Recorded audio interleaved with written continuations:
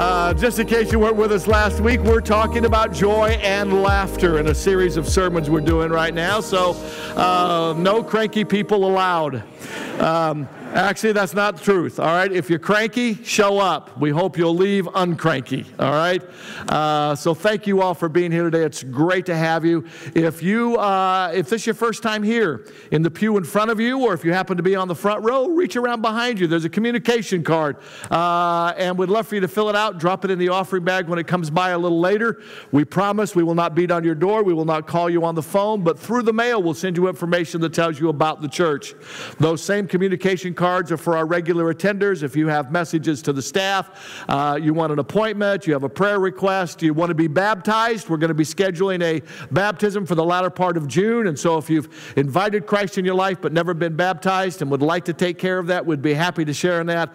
And so fill out a card and indicate baptism on it, and we'll send you all the information you need about that. If I could ask you to give your attention to the screen, we have our morning announcements. Good morning, everyone. I'm John Longstaff of the Elder Board, and I would like to greet you this morning and welcome you to New Hope Community Church. And we certainly hope that God meets you right where you are this morning. Please enjoy the service. Instead of our men's breakfast in May, we'll be having our annual event, The Big Shoot. This is an event that's sponsored by Men's Ministry, but it's open to anyone.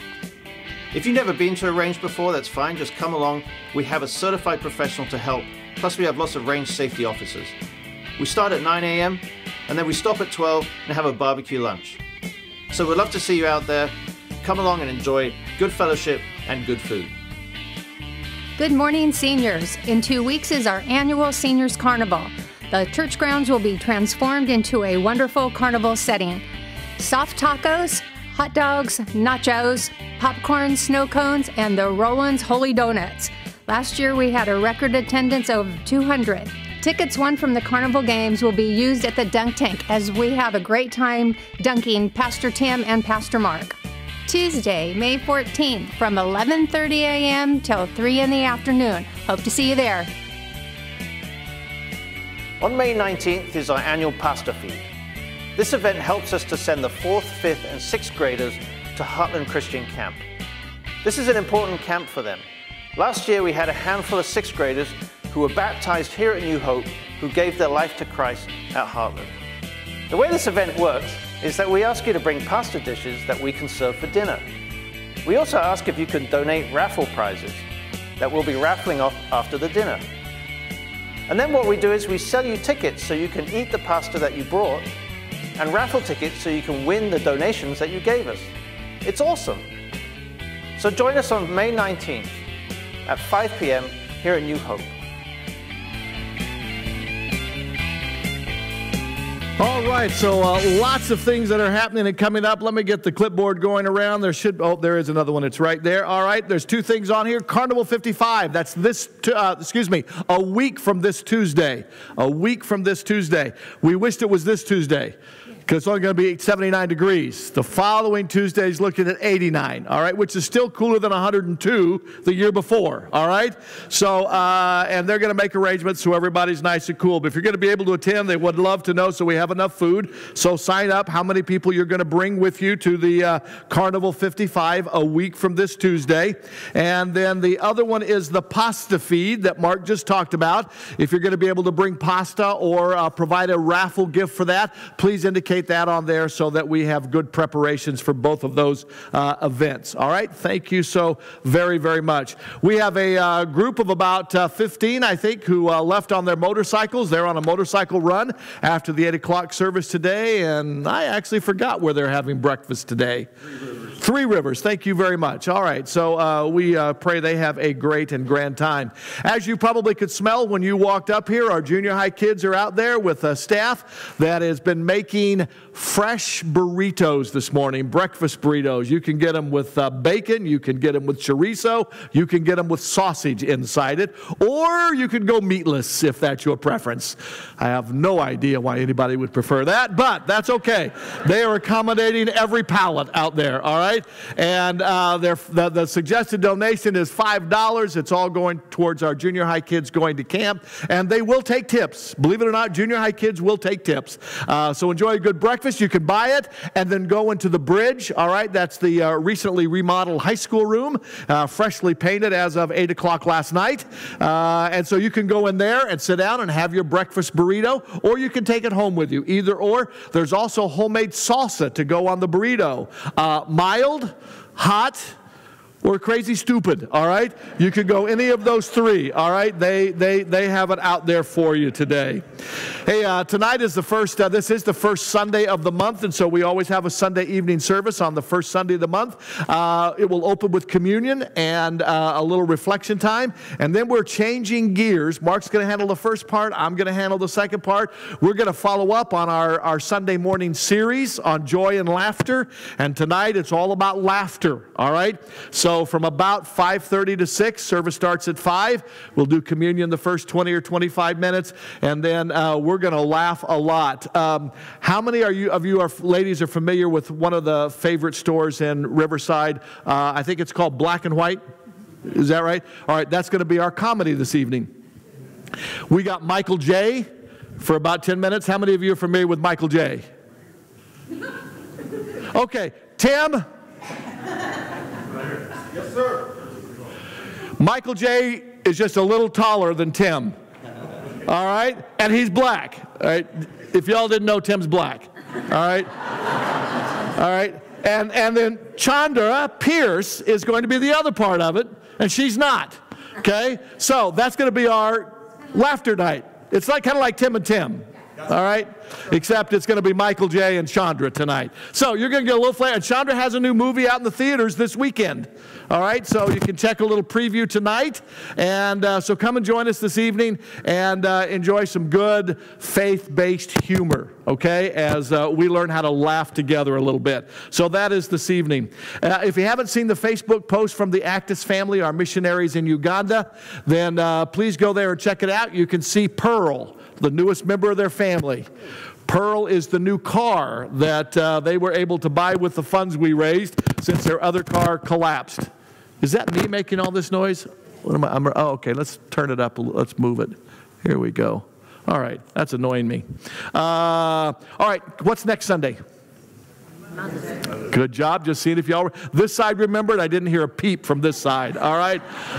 So y'all, it's Mother's Day next week, okay? Don't forget those important ladies in your life, okay? And it's also the kickoff for us of Change for Babies, the baby bottles that we do, and you can read about that in the bulletin.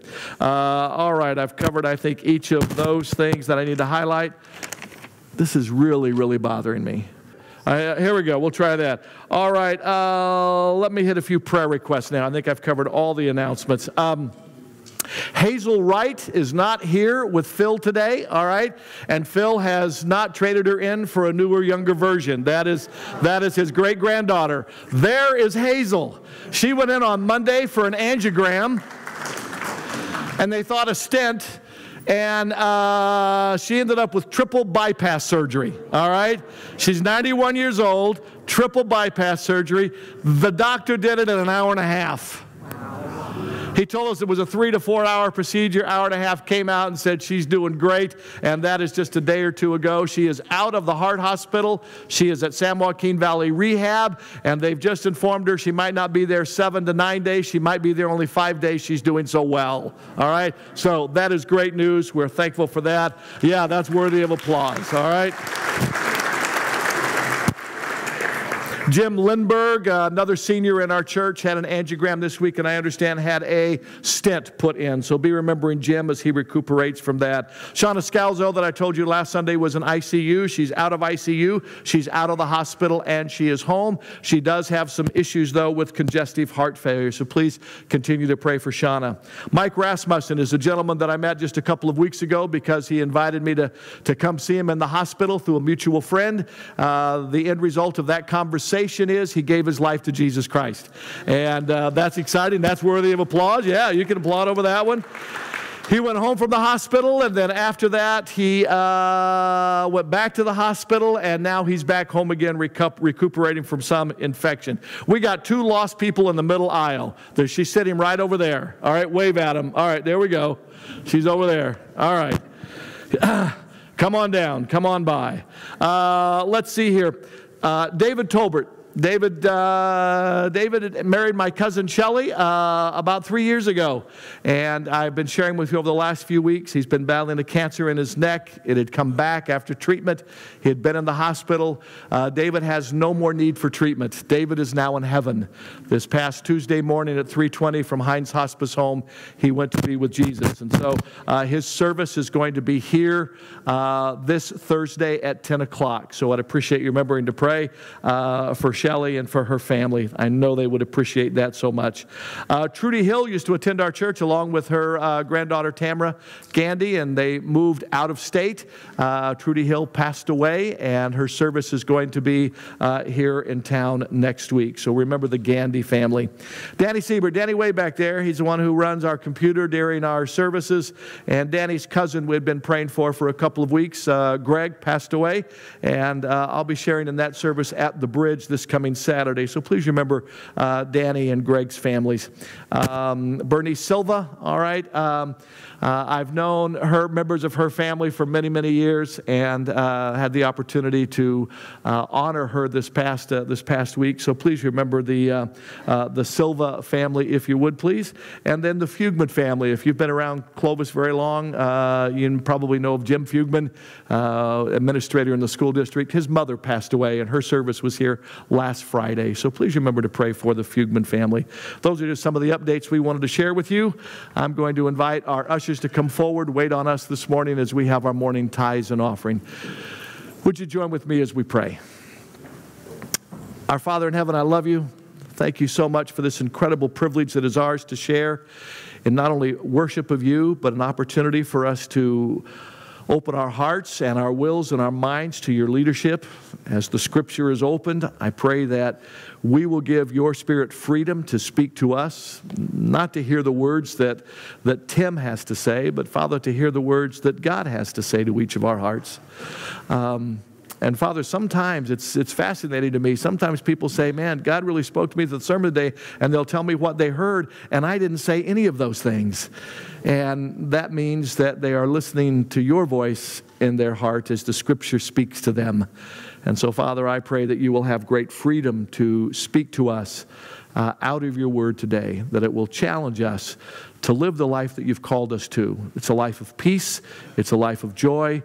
It is a life of contentment in the midst of a troubled world. We experience this quality of life not because we live in a world that is peaceful and a world that is contented. Father, we live in a very troubled world and a troubled society, and yet your word says in the midst of that turmoil, your life can experience peace, and your life can experience joy, and your life can experience contentment. This is an inside-out relationship, not an outside-in experience. Help us to grow in our understanding of what that means. Father, thank you for those who have prepared to lead us in worship today. You've gifted them with the abilities to play various instruments. You've gifted their vocal cords to hit notes that some of us could never, ever achieve. And Father, you use them to speak your word to our hearts with a melody. And so thank you for their giftedness, and thank you for the availability of their giftedness to your church today. And we pray they'll have great freedom as they lead us in worship. Father, thank you also for the privilege of giving and sharing today. It's an expression of our confidence that you were a God that's big enough to care for us. You're a God who was big enough to be victorious over death, hell, and the grave, and you rose again. And that, Father, if you could do that with physical life, you could more than do that in every area of our life, including our resources. So thank you for the privilege of testifying to our confidence in you. Dear Lord, for lives that you may change today, not because of how awesome any of us here that may be on the platform are, but Father, because of the presence of your Spirit in our midst who wants to speak to us this incredible message of love, hope, and transformation.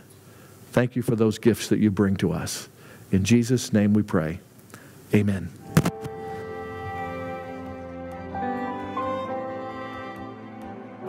As we were singing that, that captures what a personal relationship with Jesus is all about. You see, until at some point we come symbolically to the foot of the cross, because that's where we understand what sin is. Until we see the price that was paid in the death that Jesus died for us, we don't understand what our sin has done. So at the cross where I first saw the light, and when we see that light, the burden of sin in my heart is now rolled away. It is there on the basis of faith. You can't work to get it. You can't pay enough money to buy it. But only by faith do I receive my sight. And then, which fits beautifully in today's sermon, now I am happy all the day. So I want to pause before I ever preach this morning.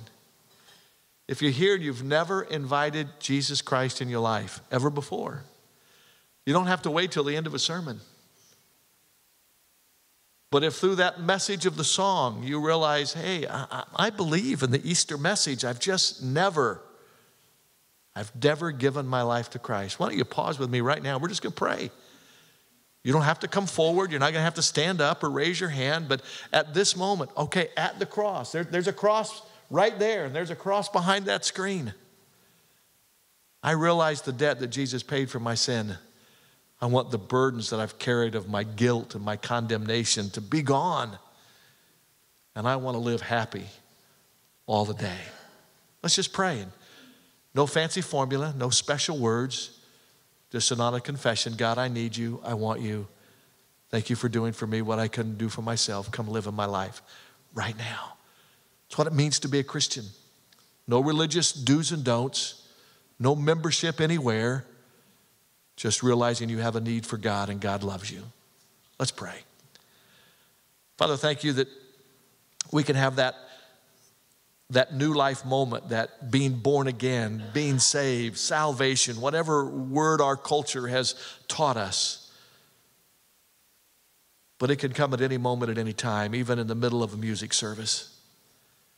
There's someone here who was moved by the message of the music, which is really the truth of the scriptures today. They realize they've never invited Christ in their life. I pray that they're doing that right now in the quietness of their heart, using their own words, saying, Lord Jesus, I believe in the life you lived. I know about the death you died, and now I trust in the resurrection of Easter Sunday morning. I want you to come. Forgive me of my sin. Live within my life. I don't know what all that's going to mean, but I can't wait to find out in the days and the weeks and the months and the years to come. But thank you, Lord Jesus. I had this moment to invite you in my life. In Jesus' name I pray. Amen and amen. We're involved in a series we just started last week of the subject of joy and laughter. You never can have too much. You only can, bring that back down. You got a picture to put up. They might not have told you. There's a picture, should be on that board back there. And so we're going to look at the subject of joy and laughter, and that how as Christians we need to smile and enjoy life with laughter. And it's biblical, all right? This is not the power of positive thinking. These are biblical truths and principles. And so I don't know what your week has been like, but let me start out with a picture that ought to put a smile on your face.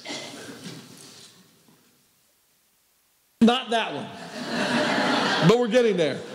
Can you blow it up? Is that as good as we can get? Okay. Can you all see that from where you are? All right. Maybe by next service, I'll see if we can I'll send you just that. Do you know who that is in the bottom corner? That's Pops. All right. Pops is having breakfast. Now, don't ask Pops about this. I already did. He doesn't remember this. All right. But last week or week before, Dad had breakfast at a local restaurant. All right. I think that might be Sandy's. And that young man that Dad's got his arm around, he was sitting with his dad in the restaurant. And that young man said to his dad at the restaurant, look, Dad, that's a World War II vet. Dad said, yeah, it is. And he said, well, no World War II vet ought to have breakfast alone. And he went over and asked my dad if he could have breakfast with him.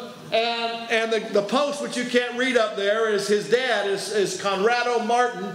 And he said, I was a proud dad. He went over and found out that veteran was in World War II. He was on the front lines. He got a Purple Heart. He got a Bronze Star. And then he says, if any of you know this guy, this young man, I'd like to reach out to him again. And so Shelley has been put into play a phone number for here at the church, and Dad will get a chance to meet that young man again. But doesn't that put a smile on your face? All right, a young guy. We often hear... We often hear crappy stories about young people in our generation, and I want you to know there's a whole lot of good ones out there, and there's one of them right there. And that's fresh off the press, folks. Shelley texted that to me at about 6:40 this morning, all right? First time I saw it. I invite you to turn to the book of Proverbs. We're going to be looking at a few verses in chapter 14 and 15. So if you want to find Proverbs 14 and 15, you all ought to know how to find Proverbs very well by now. We preached out of it last Sunday, and on May 1st, you all started reading a chapter a day, right? Yeah. How many of you remembered the assignment I gave you? All right? Look at you. How many have just forgot? Okay. All right. How many of you had no intention of doing the assignment? It's okay. If you forgot or you weren't here last week, here's what I suggested. The book of Proverbs has 31 chapters. The month of May has 31 days. So this is a perfect month for the book of Proverbs to read a chapter a day to keep the devil away, okay? Chapter a day, all right, is great. And then as you're visiting with each other in the adventure of the week, or even here on Sundays or in your small group Bible studies, you can talk about what was the most outstanding verse in that chapter that you read that day, all right? There are no other homework assignments. I'm not asking you to do questions. Just read a chapter every day. And here's the good news. If you didn't get started last Wednesday, this is only the 5th. So you only have 4 other chapters to catch up. Do that before your nap today. Okay? And then tomorrow, everybody will be on May the 6th. All right? Last week, we looked at the fact that laughter really is the best medicine for a host of ailments that we experience in life. This morning, what I want to do is define laughter a little more and look at a few other passages in Proverbs to give us some direction on the subject. If you were to go to Webster's Dictionary, you would find this definition. Laughter is to express certain emotions, especially mirth or delight. Now, we don't often hear that word mirth anymore, so I just want to make sure you know I didn't say myrrh, like gold, frankincense, and myrrh. That's an anointing oil for a dead body, okay? That's not what we're talking about here. Laughter is mirth or delight by a series of spontaneous, usually unarticulated sounds, often accompanied by corresponding facial and bodily movements. I don't know about you, but that definition makes me want to laugh. This thing called laughter is a funny thing, and that's no pun intended. When we laugh, our body performs rhythmic, vocalized, expiratory, and voluntary actions. Did you realize when you laugh, 15 different facial muscles contract, and there is this electrical stimulation of the zygomatic major muscle? I didn't even know I had one of those, all right? I got a zygomatic major muscle. Now, that's the muscle that goes from the cheekbone all the way to the corners of the mouth. It's that muscle that raises the corner of the mouth when a person smiles. Some of you haven't been acquainted with that muscle in a long, long time. Currents of varying intensity produce a wide range of facial responses. The respiratory system is upset by the epiglottis half closing. It's another one of those words I didn't know I had in me. So that the air intake occurs in irregular gasps rather than calm breaths. Under extreme circumstances, our tear ducts are activated so that while the mouth is opening and closing, there is a struggle for a sufficient amount of oxygen as we're taking air in, and the face becomes moist and often red. Noises often accompany this odd behavior, ranging from controlled snickers, escaped chortles, spontaneous giggles, to ridiculous cackles, to noisy hoots, uproarious guffaws, and just an old-fashioned belly laugh. Isn't laughter an amazing thing? It's a tension dissolver. It's an antidote to anxiety. It's like a tranquilizer, but without any side effects.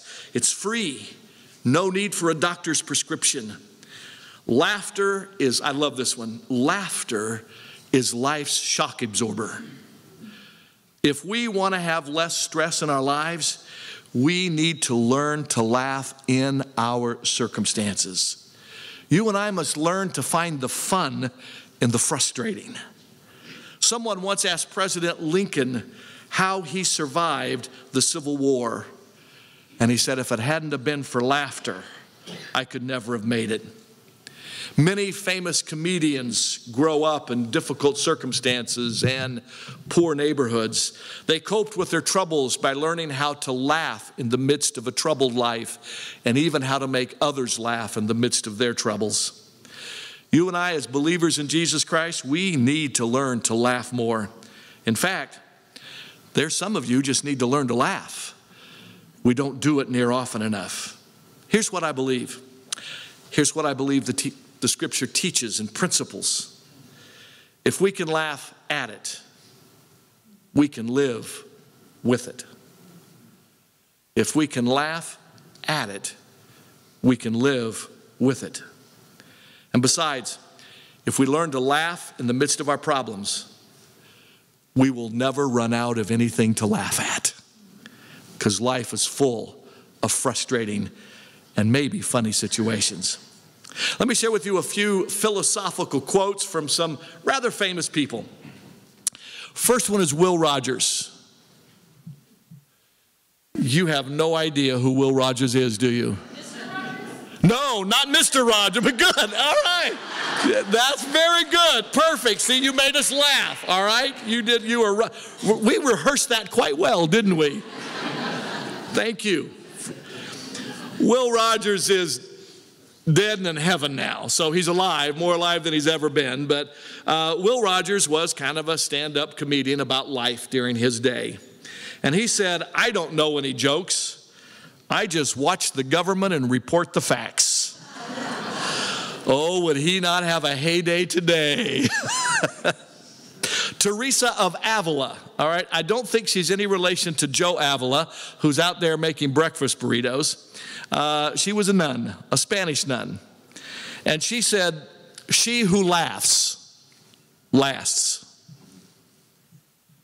She used to look for novices in her field of work who knew how to laugh, eat, and sleep. She believed if they ate heartily, if they slept well, they were more likely to be free of serious sin. If they ate heartily, they were more likely to be healthy. And if they laughed, they had the necessary disposition to survive a difficult life. There's a Jewish proverb that goes like this: what soap is to the body, laughter is to the soul. It's time some of y'all had a bath. Mark Twain, Samuel Clemens said, laughter is the greatest weapon that we humans possess, and it's the one we use the least. Abraham Lincoln on another occasion said, if I do not laugh, I would die. Henry Ward Beecher said, mirth, there's that word again, mirth is God's medicine. Everybody ought to bathe in it. Milton Berle. Again, you have no idea who Milton Berle is. All right, thank you for being right up front. You're my guinea pig today. All right. He's another stand-up comedian from my grandparents' generation. Milton Berle said, laughter is an instant vacation. Alan Alda.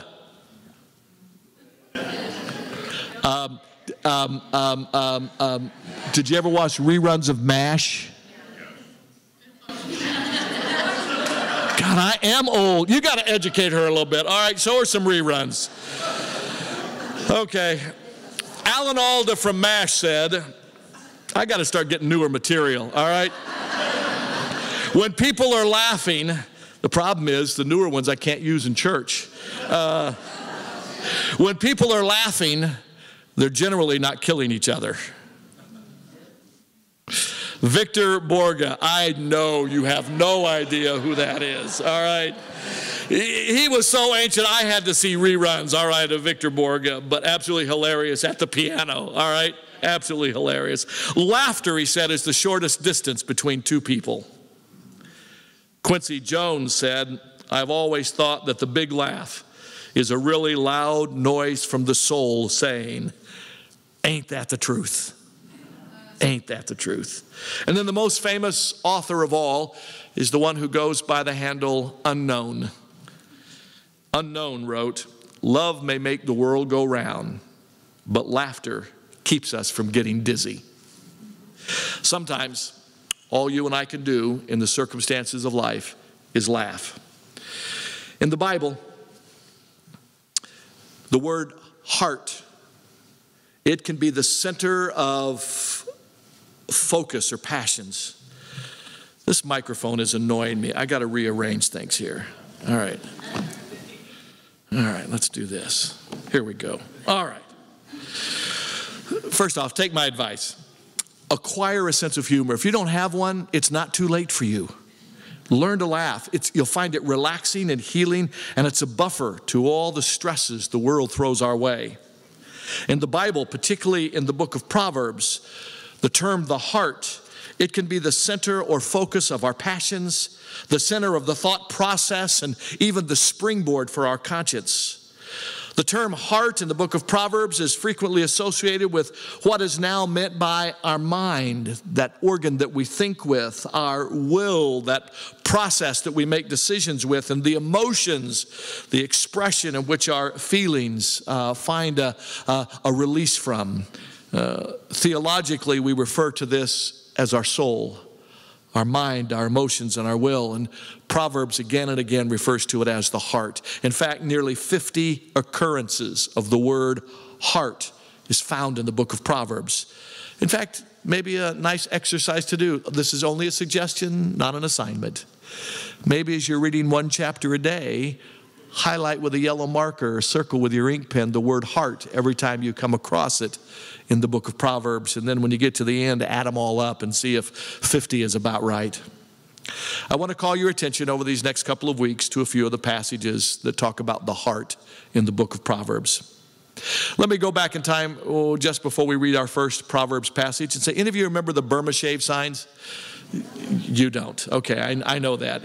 They were almost gone by the time I started driving. But Burma Shave used to have these signs staggered on the old Route 66, particularly in other state highways. And here's just a couple. They were very pithy little sayings that once they got in your head, you could hardly forget them. Here was one of them. Within this veil of toil and sin, your head grows bald, but not your chin. And then it would say Burma Shave underneath it. All right, another one is don't lose your head to gain a minute. You need your head. Your brains are in it. Burma Shave. Like these short, pithy little statements, Proverbs has short statements that God designed to stick with us. But God's Proverbs remind us of how God wants us to live daily in life. This is not pie in the sky. This is moment by moment, day by day lifestyle. Even our bodily health is affected by our spiritual moods. Voltaire said, the practice of medicine is amusing the patient while nature cures the disease. Spiritual, emotional, and physical health are related. So let's take a look.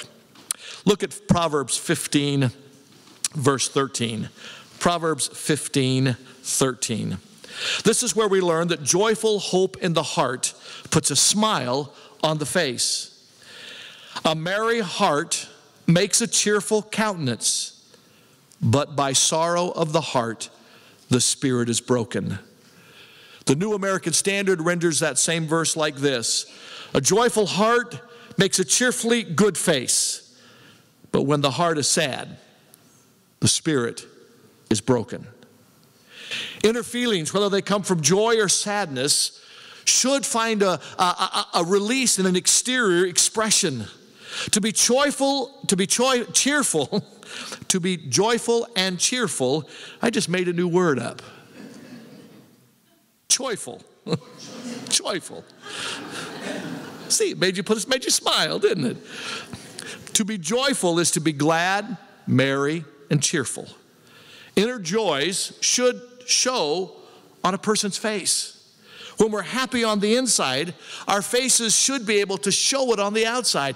But this morning, when I came to my office, I needed to get online and I discovered something. The internet was down.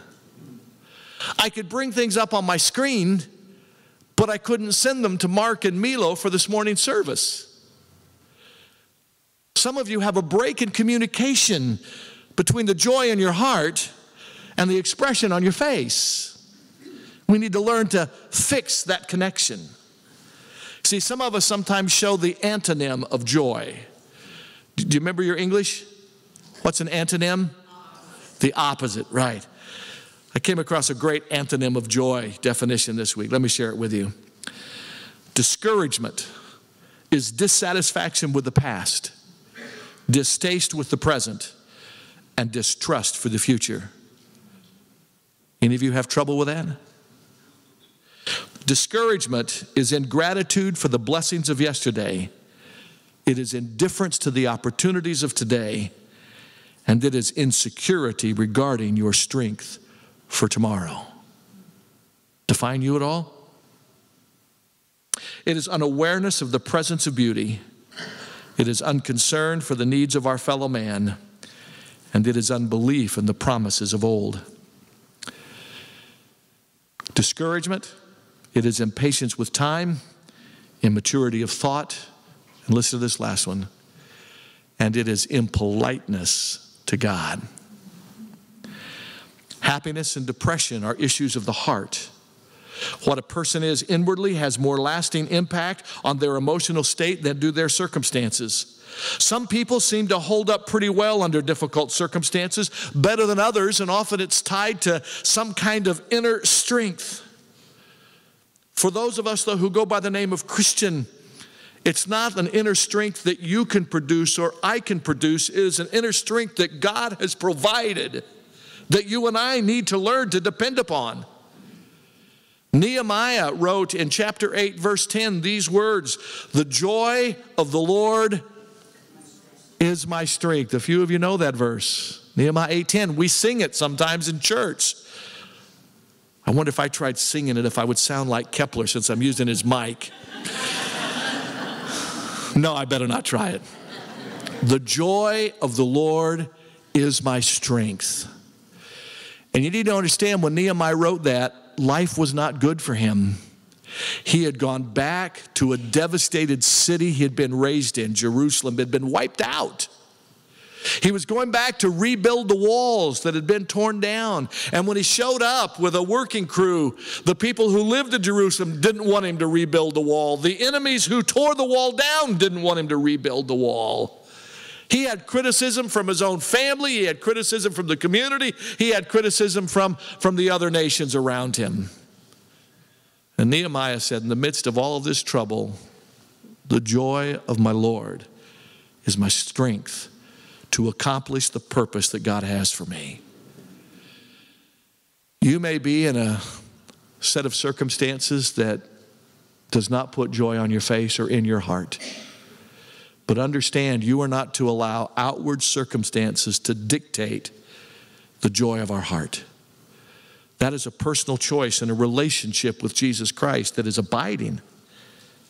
Body language often communicates a lot without words. The shrug of a shoulder, I never could do it, but the raising of an eyebrow, a false smile, a downturned mouth, a nod. All of these can speak clearly even when no sound is heard. Sit on a shopping mall bench and study the faces of those who pass by. Listen to snatches of conversations and catch the emotions that are being expressed. Soon the evidence of a broken spirit will become obvious in someone by both words and their body language. A pretended cheerfulness is difficult to maintain for long.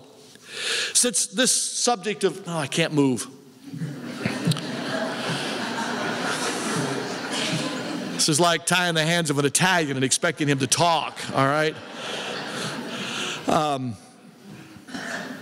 This series of joy and happiness is in the middle of a theme that we're going to talk about all year, which is sharing our faith.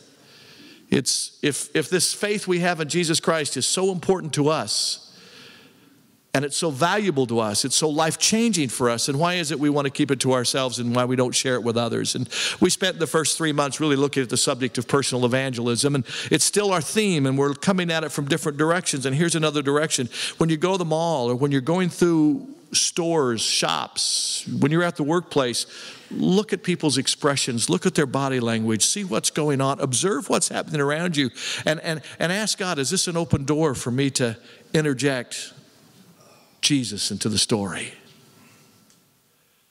Sometimes we have tunnel vision. Last Friday, a week ago, your pastor experienced tunnel vision. It was, we had been provided tickets for the Giant Yankee baseball game on Saturday. And we had decided that we would leave. Actually, our first intent was to leave Thursday afternoon and kind of finish our anniversary honeymoon, all right, that we didn't finish in December because I got sick. And then circumstances were of such a nature that it wasn't going to be good to leave on Thursday. And so, okay, we'll get up and we're going to get out of town Friday morning at 8 o'clock. Stopping, I could have breakfast in Los Banos at Eddie's. Homemade sausage with his special salsa on top. Oh, God. I travel to eat, you know. And again, circumstances, we had a variety of folks in the hospital and surgeries, and it just needed to see. And so I said, no problem. It's not that bad. We'll get up there in time for a great dinner, and we'll leave at noon. Well, it was about 1:15 before I think we were able to really get out of town. And we got through Madera Ranchos, and I'm tunnel vision. I'm thinking, okay, if we go fast enough, I can get there before the 4:30 traffic hits in the Bay Area. It's Friday. And we're the other side of Madera Ranchos heading to 99. And as we're driving, there's a car over on the left pulled off by a vineyard, and there's a newly erected cross. And there's 5 boys getting out of a car, each of them carrying candles, and they're heading to the cross. And we all know what that means. And I'm in tunnel vision. I'm driving down the road. We get ready with him, and Shelley says, you ought to stop. And I said, why? She said, well, pray with them. I said, well, they're praying. They got candles. They got candles. We keep going and a little further, and we're past them now. I'm thinking, okay, we're finished with this. And I feel these eyes.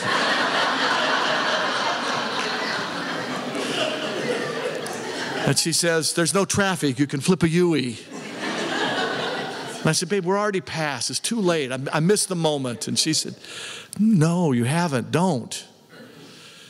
And so that voice, along with the voice here, I flipped around and I said, okay, I tell you what. If they're inside their car and ready to leave, then that's a sign it wasn't meant to be. And when I got there, they were still outside the car, and I pulled over, and I got out. I looked at her, and I said, aren't you getting out? She said, no, this one's yours. I said, okay. So I got out, and I walked up, and here's 5 Hispanic young men. They don't know me from Adam, and I walk up and I said, guys, I know you don't know me. I said, but my wife and I saw you. And I said, our hearts were moved. Mine a little slower than hers, but. And I said, what's your name? One of them's name was Juan. One was Larry, Kevin, and I don't remember the other 2. And I said, I'm assuming this is one of your buddies. I said, yeah. And I said, when did it happen? He said, last Tuesday. I said, I'm so sorry. I said, it's been a long time since I was in high school, but I said, I lost a friend the week of graduation, got hit by a car. And I said, I know how bad it hurts, and I'm so sorry. I said, I'm stopping just to see if it would be okay if I prayed with you and asked for God's strength to be at work in you. And in unison, they all said yes. And I said, okay, let's pray. And then those 5 boys joined hands. I didn't tell them to. They just joined hands. And so I prayed, and I thanked them for letting me pray with them, and they thanked me for stopping. And I got back in the car and then had to thank my wife for making me turn around and stop, because it was a moment. It was the best part of the trip. I mean, Yankees won. That was really good, but. And the Giants showed some life in the last inning, but the best part of the trip was stopping, and I almost missed it because I had tunnel vision. So we have to be careful, because it's those moments when we see a message on their face, what we might need to do. So here's a key question. Are only a few fortunate people born with a bright outlook on life? Or is optimism an attitude we can learn? I want to suggest to you, as I talked about last week, this is not the power of positive thinking, because at some point we come to an end of our limits. This is a biblical thought principle that directs us towards the power that comes from thinking biblically, and it is also very positive. Susan Vaughn, author of a book called Half Full, says that seeing life potentials and possibilities instead of at pitfalls is the result of an internal process anyone can follow. One of her conclusions is there was a powerful link between facial expression and emotion. She believes that people who began to live happier actually feel happier. There is merit in thinking biblically and acting positively when we understand that true spiritual joy begins deep inside of us from the person of Jesus, and then it spreads out our life. How do we develop this merry or joyful heart? Romans 8:28 says, all things work together for good. When we began by thanking the Lord for being with us and for working out His good in our every situation. It's not that God will work good out of our pleasant circumstances or out of our delightful ones or our hope-filled ones, but God works out His good in every situation with one condition: if we trust Him. So whether it's a screw-up we made that's got us in a difficult problem, whether it's a screw-up somebody else made that has impacted my life, if I believe the biblical truth that God works all things together for good, then I can even go through my troubles with joy. My cousin once removed, Shelley, has proven that to me again this past week. It is her husband, David, who passed away at Hines Hospice. By the way, he launched from the same room my mama launched from in 2010. And I almost hate to tell the story, but it's such a beautiful illustration of this principle. I want you to understand. And the reason I hate to tell it is because her husband, David, every time I would see him in the hospital and he would have family members or friends there, I don't embarrass easily, but he made me blush every single time. For some reason, David really liked me. For some reason, the message when I would preach connected with David. And he got his life back right with God during these last 3 years. And when we went to Shelley's house the other night to talk about the service this next week,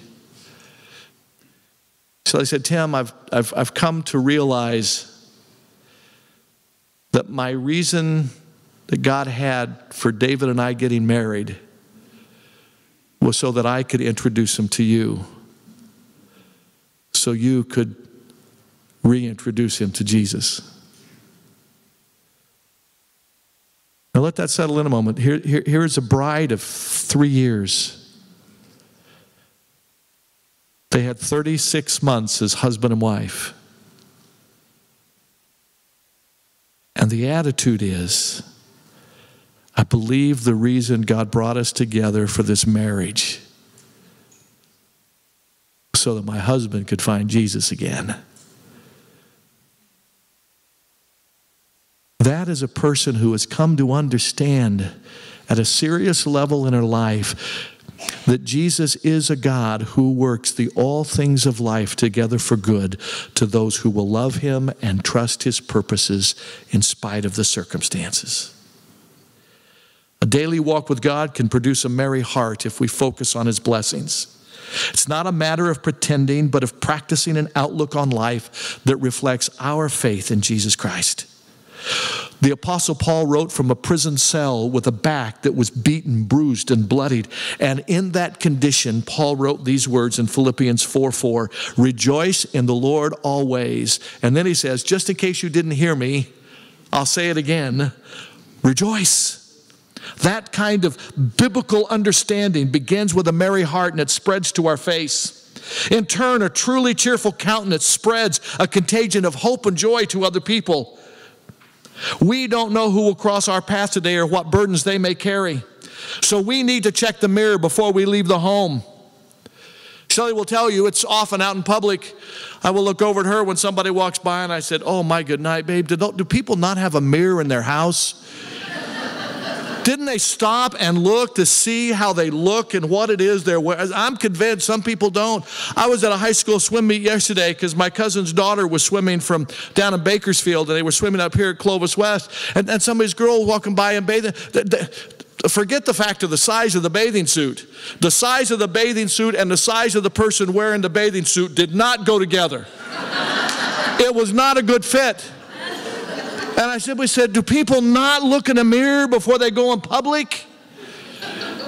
Now, if we say that about our dress, as believers, shouldn't we do the same thing about our expression? Shouldn't we pause and look in the mirror before we leave the house and say, what's the world going to see when they look at this face? When they look at my demeanor? Are they going to see someone filled with joy or someone who is always down in the mouth? We should pause to pray before we leave home. Lord, help me reflect your deep joy and love as I encounter people today. We know from various studies and research and writing experiences of people like Norman Cousins, and even locally here, our own comedian, psychologist, Bob Phillips, that laughter can reduce stress, help ease pain, allow us to better manage anxiety, to have healthier relationships, encourage us to overcoming depressive feelings. Viktor Frankl, who was tortured in a Nazi concentration camp, said, there were moments when laughter saved my life. Despite the benefits of laughter, it's not a panacea, nor is laughter always appropriate. There are some things we ought not to laugh at. We probably ought never to laugh at people without their permission. How do we develop a life of healthy laughter? Number one, have the right attitude.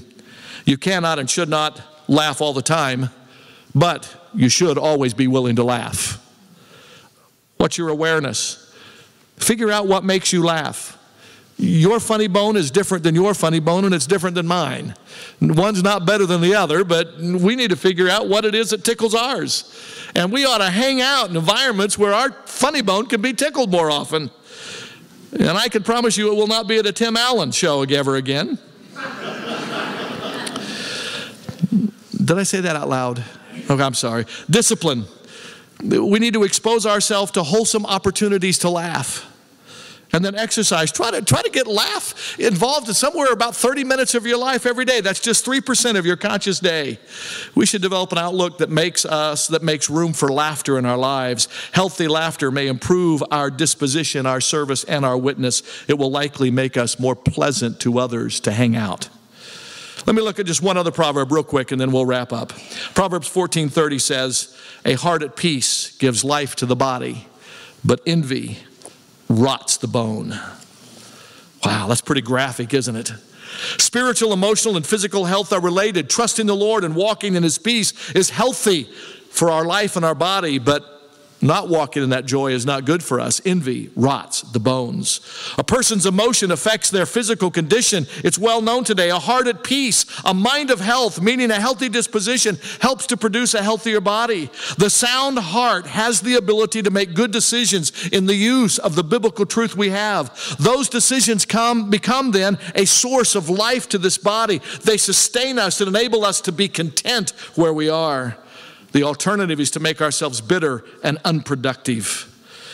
There are some people who suffer from spiritual osteoporosis. That's the rottenness of the bone. We got to get over.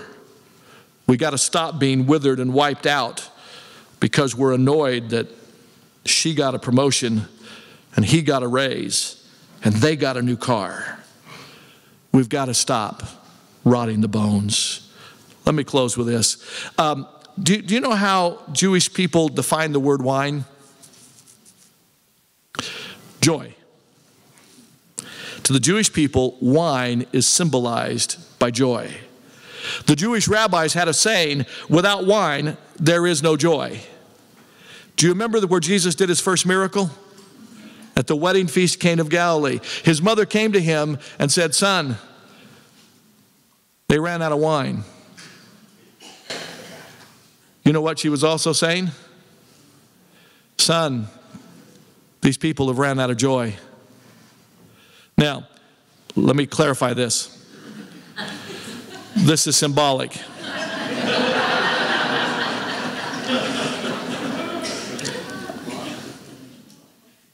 Jesus' joy in our lives will never run out. It will never run out. By the way, the wine Jesus made, it was the best they'd ever had. At wedding feasts, the party giver would always give the best wine first. You know why? Because later they don't care what it tastes like. They said to Jesus, this is the best. You save the best for last. The joy of Jesus Christ is the best, and it lasts. Ernest Hemingway ran out of joy. Ernest Hemingway lived fast. He lived big. He was a writer. He was an ambulance driver in World War I. He fought in the Spanish Civil War. Anything he did big. He loved cigars. There's a cigar store in Cabo named Hemingway's. But his autobiographer said, or his biographer, let me say it correctly, Carlos Baker says, one bright, cloudless Sunday morning, Ernest shot and killed himself. His joy had run out.